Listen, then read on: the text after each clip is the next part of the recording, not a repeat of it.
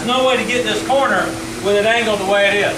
So we're going to loosen this head and twist it around so we can get into this tight corner.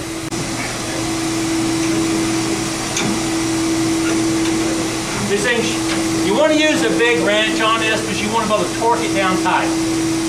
If you do not tighten these down, there's a bearing assembly in here that if you don't have this tight and it's flexing, you're going to wear the bearing out.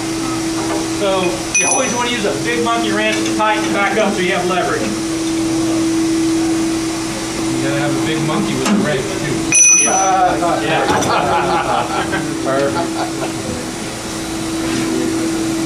A little more. Yep, go the other way. A little more. Yeah, stop. Is that an arrow?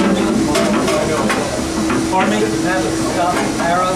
No, it's just got holes you look to line up. Okay.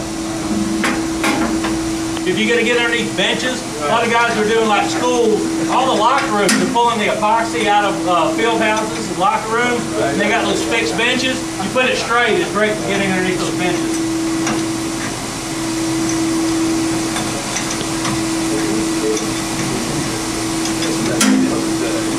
Now since this machine is set with a little bit of a bevel, you don't want to always run it on this side. You want to switch it back because it's already got a little angle for the other side.